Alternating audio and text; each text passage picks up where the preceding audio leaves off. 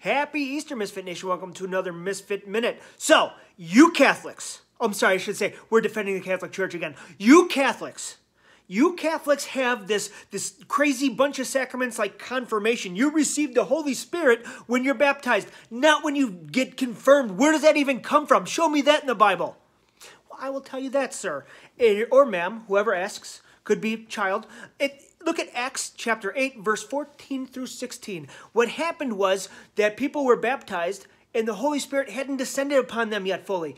And the gifts of the Holy Spirit, I should say, didn't descend upon these people. And they're like, what the heck's going on? So they went to the apostles and they're like, what's going on? So the apostles said, let us go. So they went over there, they anointed them with oil, put their hands on them, and boom, the gifts of the Holy Spirit descended upon them.